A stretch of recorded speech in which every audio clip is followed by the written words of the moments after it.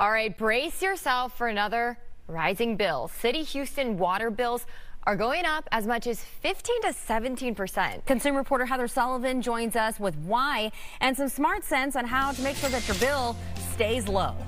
Yeah, so Houston Public Works says that the most common household uses about 6,000 gallons a month in the peak of the summer. So if you use 6,000 a month, it's going up about $16. But this is part of a 5-year rate hike plan. And guess what? We're only in year 2. Many Houstonians feel like they're getting soaked. Water rates are going up as much as 15 to 17% this year. I just think we're going to have to cut back on water a lot. Already we're trying to restrict our shower use and trying to keep from overrunning the sink. We need our water, so I guess we got to pay it, but that's ridiculous. Houston Public Works sent customers this letter explaining that in 2021, City Council passed an ordinance to increase water bills totaling 50% to 78% over 5 years to pay for maintaining and repairing an aging infrastructure, which has led to frequent water main breaks. No, it doesn't. I mean, it's not our fault, you know. I guess it's just the cost of living. We have to pay the bill, but it's ridiculous.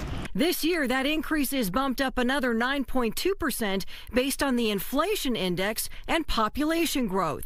City Council member Amy Peck voted against the rate hike. I believe that there's other money that we can look at to pay for at least some of these projects through the federal COVID relief dollars. Some funds from the new federal infrastructure bill could later help offset the increase. Hopefully there will be some kind of infrastructure dollars as well that comes to the city of Houston that we could use to help offset some of these projects. But meantime, Public Works suggests ways to conserve water. Install water-sense toilets and shower heads.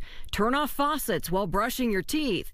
Water your yard before 5 a.m. and wash cars at car washes that recycle water. We're just going to have to cut bills. I told my husband we'll have to stop growing plants and do more of a rock garden in the front. You know, like I just think we'll look a lot more like West Texas soon.